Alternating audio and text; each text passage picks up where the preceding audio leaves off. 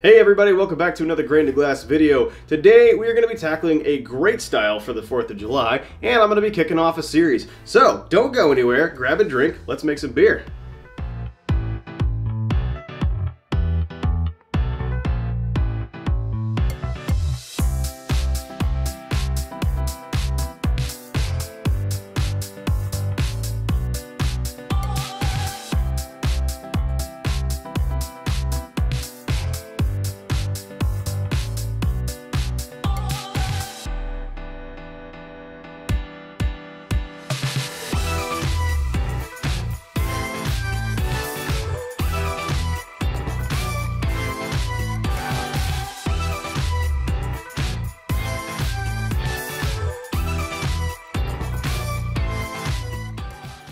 If it's your first time here, I just want to say welcome. On this channel, I'll typically do a grain to glass video like this one, where I take a beer all the way from start to finish, and you get to see every part of that process.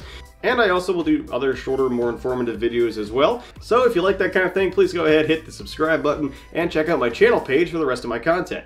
Today we're going to be tackling a German Pilsner, which is a really good style, I think. It's a really cool style. I've done one before on the channel already, and it was pretty good, but I think I'm going to go ahead and revisit it to launch off this series I'm talking about. So we are going to be doing a Pilsner series on this channel. Pilsners are probably one of my favorite kinds of beer in general, and they've actually kind of been overlooked in years past, but I think they're starting to make a little bit of a comeback now. Not too long ago, I brewed the light pseudo lager that's in this glass here. And that kind of got me thinking, I really enjoy Pilsners, and I don't think I make them nearly enough, so I thought I would go ahead and brew a bunch of different Pilsners. By the way, if you like the glassware and you want to pick up one for yourself, go ahead and check out the merch store that's in the description box. You can buy these yourself. So what we're going to do is brew through 5 different styles of Pilsner, starting with the venerable German Pilsner. They're very delicate styles, they're very intricate styles, and I think they're really fascinating, and I think it'd be really cool to just kind of line them all up next to each other and just kind of see what the individual differences between each type of Pilsner are. So we'll start with this German Pilsner here, and then we'll move to a Czech Pilsner. Then we'll do an American Pilsner, which is also known as the Pre-prohibition Pilsner, using some 6-row malt and some stuff like that. Then we're going to go ahead and do 2 of the newer varieties that have popped up in the last couple of years, Italian Pilsner and New Zealand Pilsner. So all of these should provide some very interesting brewing challenges, but I hope by the end of the series, both you and I have learned a decent amount about Pilsners. And I'm kind of hoping we get a new kind of appreciation for the style out of it. One of the reasons why I also wanted to make this series was because I really kind of want to put my brewing skills to the test. Pilsners are delicate, careful beers, and it's easy to make a good Pilsner because they're very simple. However, it's very difficult to make a great Pilsner, and that is the real challenge. Any sort of brewing mistakes will really manifest themselves in a beer like this, and any off flavors will be very noticeable and very easy to pick out. So it's going to be a bit of a challenge, and I think it's going to be a lot of fun to see how this goes.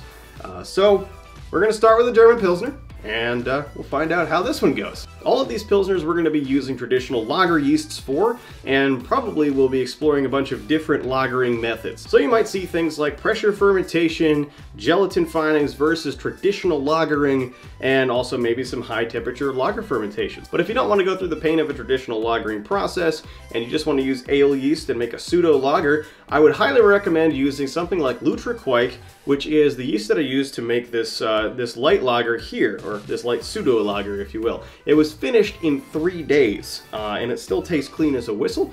You can check out the video for that beer right up here in the corner. Lutra is a fantastic workaround for any lager yeast, or any clean ale yeast, in fact. And I will definitely be using it again, just not in the Pilsner series.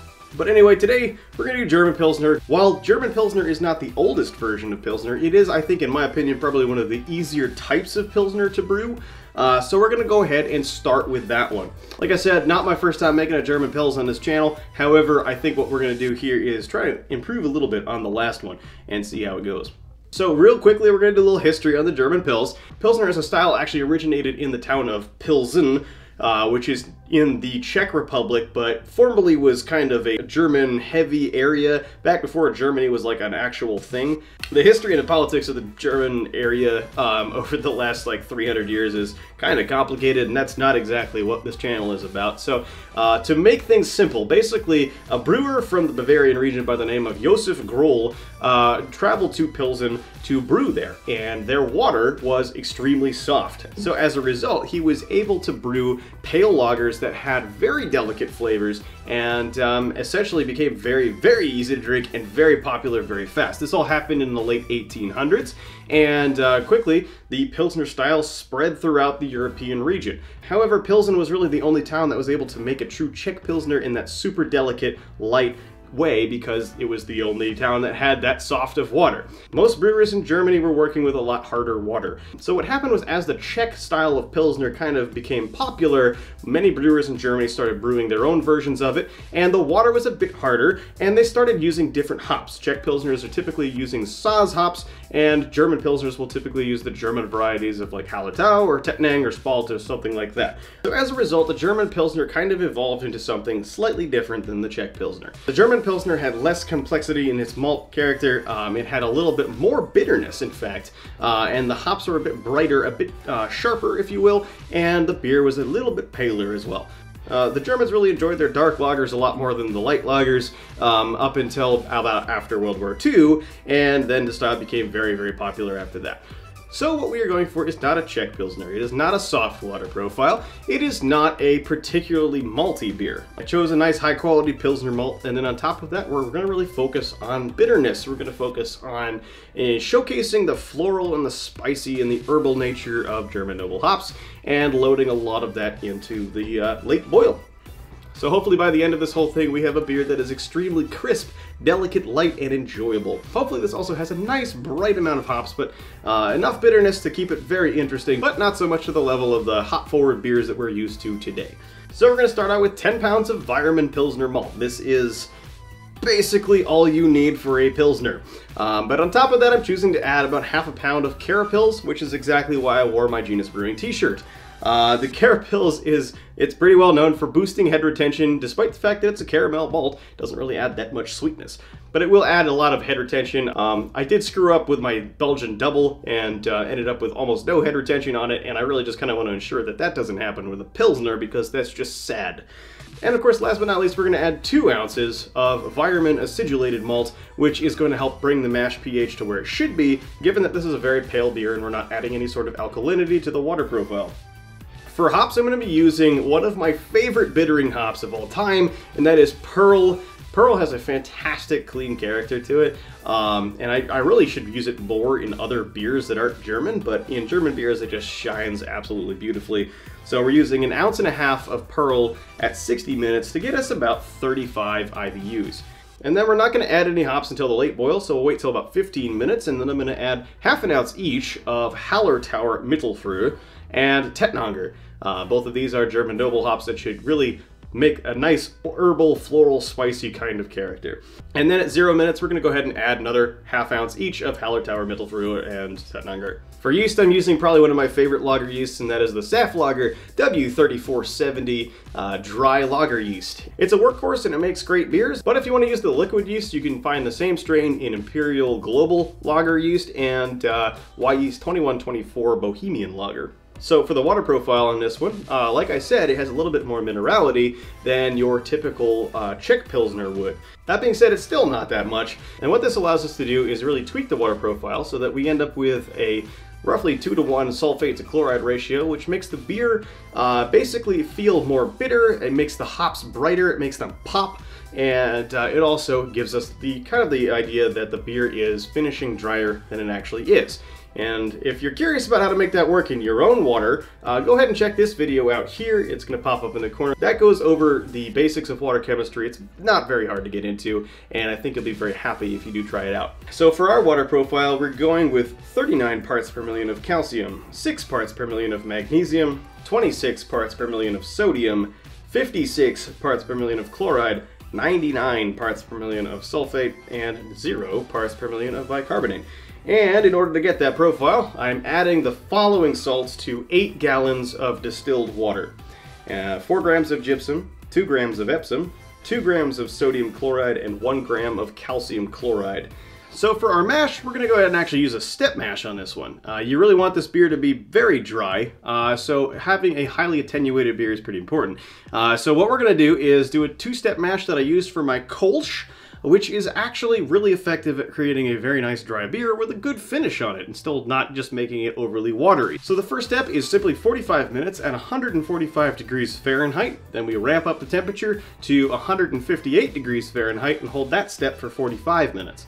And then after that we mash out. So it's pretty simple, and if you don't want to do that, that's totally fine. Just go ahead and do a single infusion mash at about 150 Fahrenheit, probably for about 90 minutes, as you really do want to ensure you get every bit of conversion out of this beer as possible. I ended up coming home from work a bit early, and we're kind of starting this brew day in the late afternoon. So if it's a little dark outside when I'm finishing up the brew day, you'll know why. But anyway, I'm very excited to get this going, so let's go ahead and head on over there and dough in. Once the strike water in my clawhammer supply 120 volt system reached my dough in temperature, I doughed in with a grain bill, being sure to break up any clumps or whatever in the mash. Next, I started the recirculation. I let the mash sit for about 10 minutes, and then I drew a sample for a pH measurement, and I saw a measurement of 5.4, which was pleasantly right on target. The acid malt calculations were indeed correct. I let the mash sit at 145 degrees Fahrenheit for 45 minutes, and then I raised it to the next step temperature of 158 Fahrenheit. Once we hit that temperature, I let it sit there for 30 minutes. Then I raised to the mash out temperature, which was 170 degrees Fahrenheit, and again, once I reached the mash out temperature, I let it sit there for about 15 minutes. Then I pulled out the grain basket, and I let that drain for about 15 minutes as well. However, as soon as I pulled out the grain basket, I did fire up the controller to 100% power. That gets a jump start on the boil and reduces the amount of time it takes to heat up. I pulled a sample of wort for the pre-boil gravity reading at this point, and I recorded a measurement of 11.5 bricks, or 1045, which was actually exactly the target pre-boil gravity. Once I reached the boil, I added my 60-minute hop addition, which was about 1.5 ounces of pearl. Then I let the boil continue for another 45 minutes. At that point, I added my 15-minute hop addition, 1/2 ounce each of Hallertauer Mittelfrüher and Tettnanger. I also added a Whirlfloc tablet at this time, and I added some yeast nutrient as well.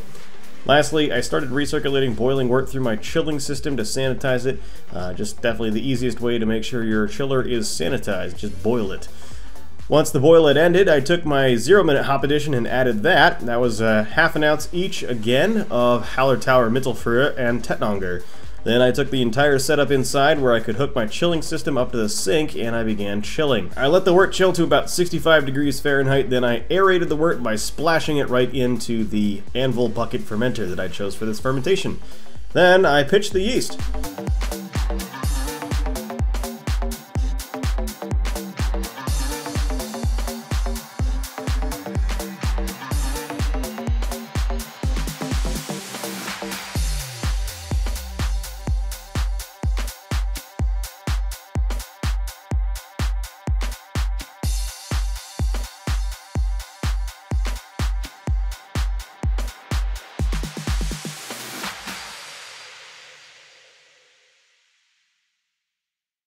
I took an OG sample using a hydrometer, and I recorded an original gravity of 1046, which was only 1 point higher than the pre-boil gravity, which makes very little sense. However, what likely happened was that my wort stratified on one of my 2 gravity readings during this brew, and that happens quite frequently. There are many different ways to ferment the lager, but I'll touch on a couple here. The first method is to do something called pressure fermentation, which is where you ferment it using a traditional lager yeast, but at room temperature. However, you apply about 5 psi of pressure to the fermenter, provided that it can accept that. Something like a FermZilla Allrounder or a stainless steel unitank is the type of equipment you want to use for that. Obviously, don't use a bucket, don't use a glass carboy or anything like that. It can't withstand pressure. Pressure fermentation allows the yeast to reap the benefits of faster fermentation from a higher temperature while suppressing the negative off flavors and additional things like fusel alcohols that are produced from fermenting at too high of a temperature for a specific type of yeast. It's a pretty fascinating thing, and it actually works pretty well. I've done it a couple times before. The second method you could do is what I mentioned earlier, using W3470 yeast, or 2124 or the Imperial Global strain at a high temperature. This is still lager yeast, but it has somehow evolved to be able to ferment very cleanly up to almost about 70 degrees, which I have also done before and had pretty good results with it. In this case, your fermentation will complete very fast, probably about 3 to 5 days, and it actually helps speed things up quite a bit, and even though it does kind of undertake a little bit of risk. However, the third method is what I'm doing while I'm using the same exact yeast strain that I just mentioned, W3470. What we will be doing is the classic lager fermentation routine. So we will pitch our yeast and then we'll bring our wort down to about 50 degrees Fahrenheit. I'm going to be using the ANVIL bucket fermenter and the ANVIL cooling system to do this sort of thing on a budget. And it should be actually pretty cool. I have a dorm fridge set up with a cold water reservoir inside of it and a giant ice cube, so that should helpfully keep the temperature at about 50 degrees for about a week.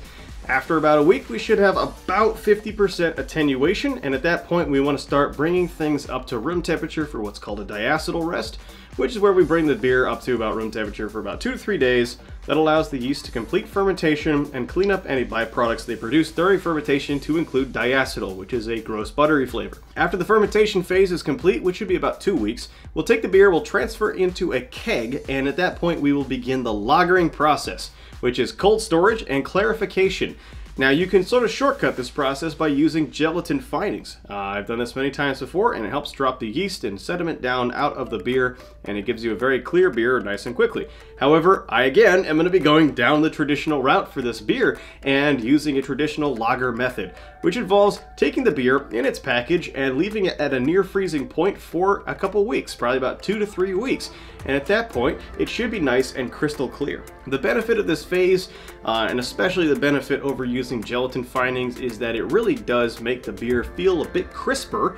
It really enhances the drinking experience and the mouthfeel. However, the difference between using gelatin and waiting a couple days versus using a traditional lager and waiting 2 to 3 weeks is kind of minimal in my experience. So if you're more interested in drinking the beer faster and you don't want to wait around too long for the yeast to drop out, then go ahead and just use the gelatin findings technique and you'll still make a very good beer. So in a nutshell, this is what we're doing.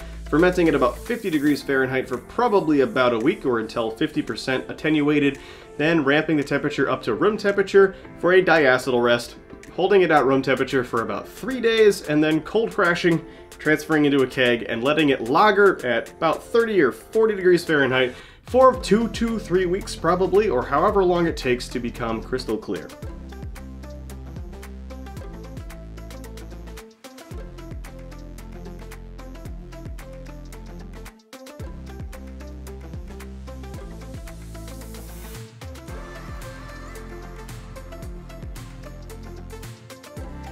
So as you can see, the beer turned out fairly dry, just as planned, which is great. The fermentation was actually very nice and quick, even at a stable 50-degree lagering temperature.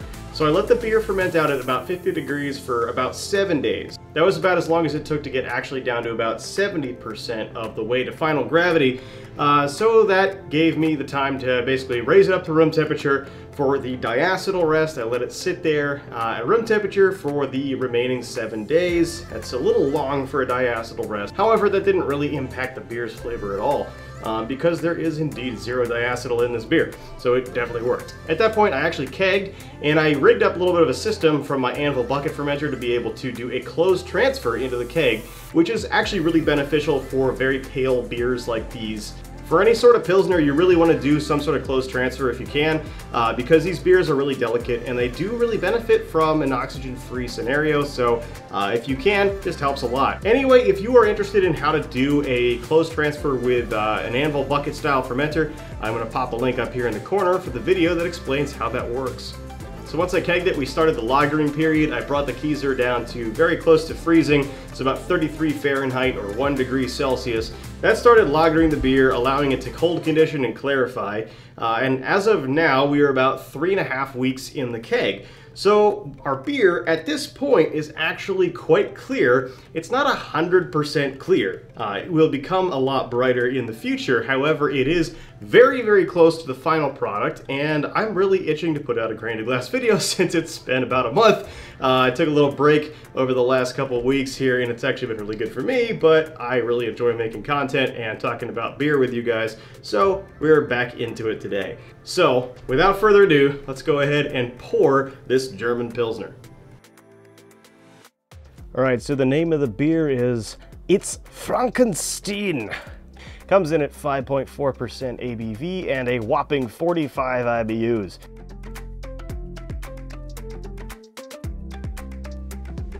This beer pours a pale gold. It's actually a really nice light color. Not as light as the light lager that I showed you earlier, but it's definitely on the lighter side of the spectrum.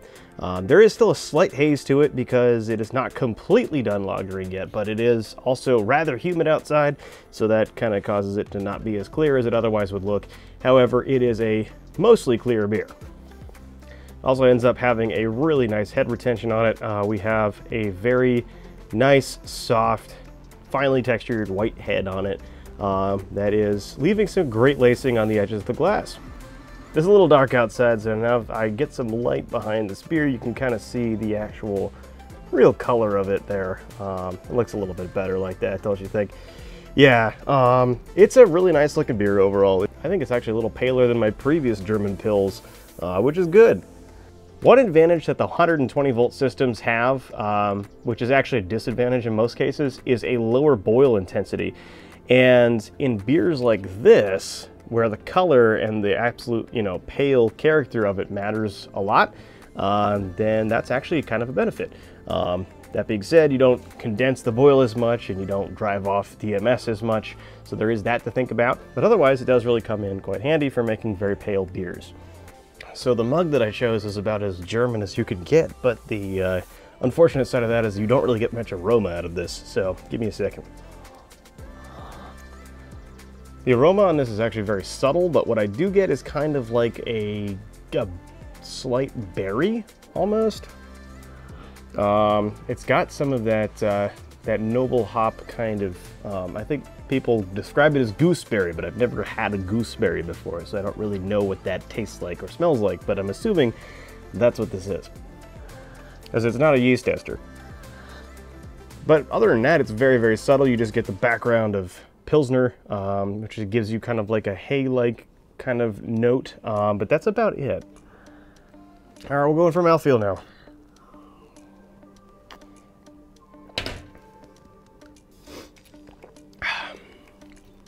So first of all, very quaffable, very drinkable beer. So the mouthfeel on this one's actually pretty light. It's very light-bodied overall. Not really watery, but it is down there. It's one of those beers that just is extremely easy to drink.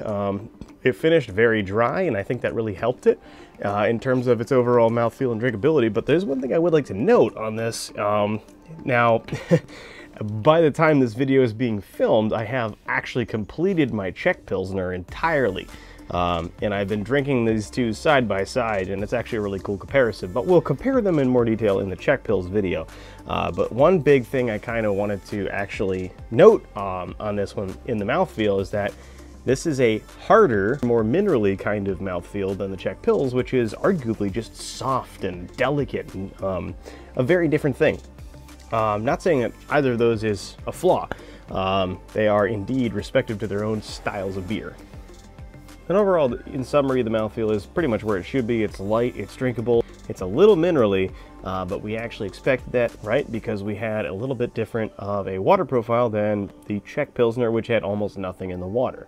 So with a little bit harder water, this is the kind of result that you're going to get, but that's actually typical of the German Pilsner. All right, so now let's go in for flavor.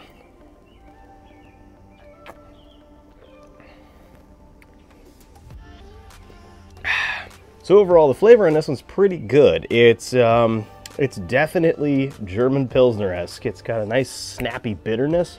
It's got a really good ratio of bitterness to overall malt character, and it's nice, crisp, and clean, as a lager should be. However, there's a decent amount of noble hop flavor that is coming through, and this is actually really interesting. The other cool thing about this is, despite being a relatively simple beer and a relatively uncomplicated one, it has a lot of complexity in it overall. So first of all, at the very beginning, we get that nice crisp bitterness that I talked about earlier, right? That's really nice, but that fades quickly. And then it moves into a surprisingly powerful amount of hop flavor, which is, that's different. And that's why it threw me off initially, is because I've never really tasted in quantity hop flavor from noble hops.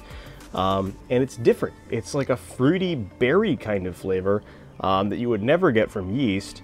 And it also has a little bit of like this peppery spice to it. It's just actually pretty cool. That being said, it's a bit strong for my tastes. And it kind of really throws the balance of the beer towards the hops. However, once that fades, which is quick because the beer is so dry, it actually goes into a really nice evolution of malt flavors. The Zealand Pilsner, as you know, is one of my favorites. It just is a very nice crackery and kind of white bread flavor for a Pilsner malt, but it also has a little bit of a toastiness to it. There's almost like a little crust, like bread crust toast, very slight toast in there that gives it a little extra layer of interesting complexity. And then on top of that, you get a little bit of a honey note as well. Just Pils kind of tends to do that for some reason. It just has this like false sense of honey sweetness. And I'm not exactly sure how that works, but it is actually really nice in this particular beer. Anyway, I just crushed the half liter, so it's time to go get some more.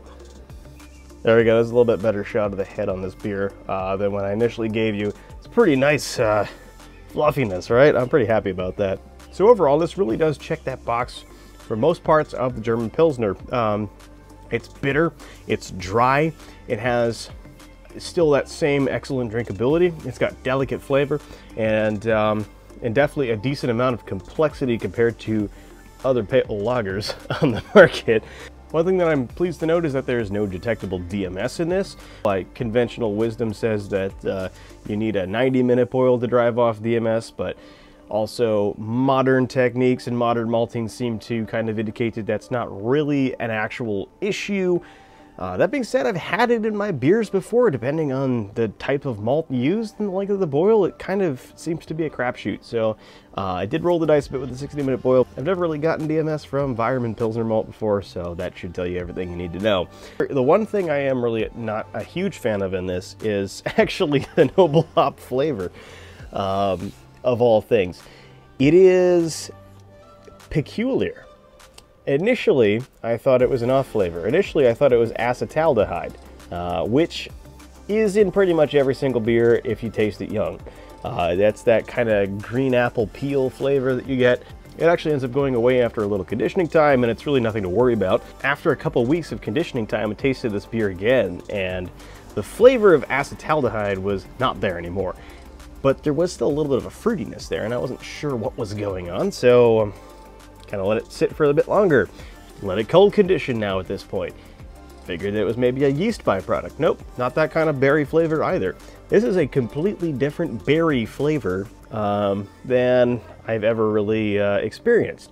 After doing a decent amount of research on the internet, I figured out that this is actually noble hop flavor. No one really ever uses Tettnang and Hallertau in a flavor usage. Typically, you'll always see them used for aroma and bittering sometimes, but really mostly for aroma because they have this really cool, very delicate herbal spicy aroma that everyone loves, and it's classic, quintessential European beer aroma, which this beer definitely does have. What you typically don't see is a flavor thing. And when I chucked half an ounce of each hop into the boil at 15 minutes, I didn't realize that I'd actually be adding a lot of flavor into this beer, which doesn't really, at least for my palate, work for this type of beer. I really think it is a balance thing because it ends up basically being a little too much kind of that gooseberry flavor, I guess, throwing the overall character of the beer out of whack. So you get a decent slap of bitterness, as you should with a German Pilsner, but then it ends up being kind of like this fruity berry character, which then fades into clean and crisp and, you know, the expected malt experience that you would get. So it kind of makes it weird, and that's probably the biggest complaint I have about the beer. Obviously, it could stand to clarify up a little bit more, but it's not bad the way it is. It's about 90% clear. It's not a yeast-derived flavor. In my experience, the esters of lager yeast tend to be very banana-heavy. It's a very different flavor, so I really was thinking it was a yeast problem. And like I said, I thought it was acetaldehyde at first as well, but the acetaldehyde that I was actually tasting ended up fading over time, so that was gone.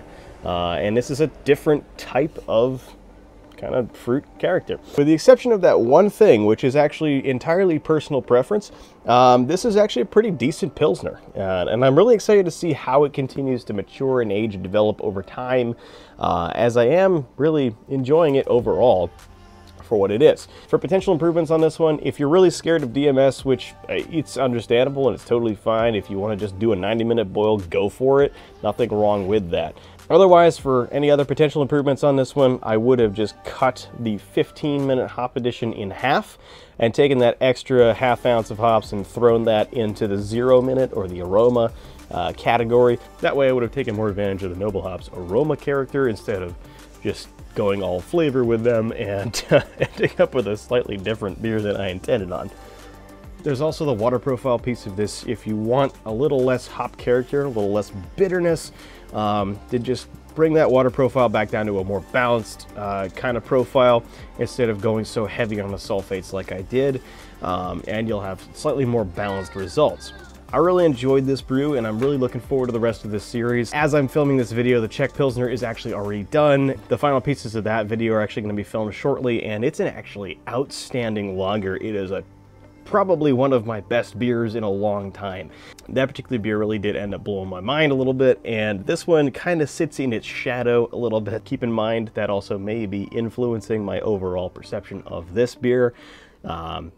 So take that with a grain of salt. Anyway, if you learned something, please like the video, and if you want to see more stuff like this, hit that subscribe button. If you want to support the channel, please go ahead and check out the merch store in the description box. As you can see, I got a new t-shirt now, which is the 10 Commandments of Home Brewing. Anyway, over the next several videos, we'll be working on commandment number 9, which is thou shalt not call Pilsners boring. And I'm going to do a pretty good job of hopefully making that apparent. Anyway, I've got a large lineup of merchandise available in that store if you want to go check that stuff out. Pint glasses, t-shirts, hats, tank tops, you name it.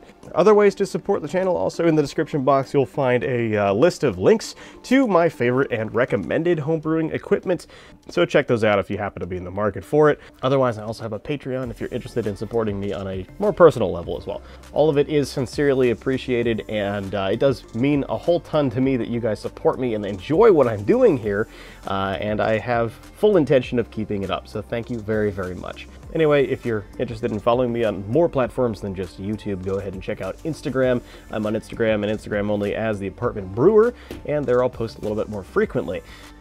Anyway, if you've made it this far into the video, you guys are my absolute true fans, and you guys matter the most, and I really appreciate you guys watching all the way to the end, so cheers to you. I will catch you guys in the next one, so until then, cheers.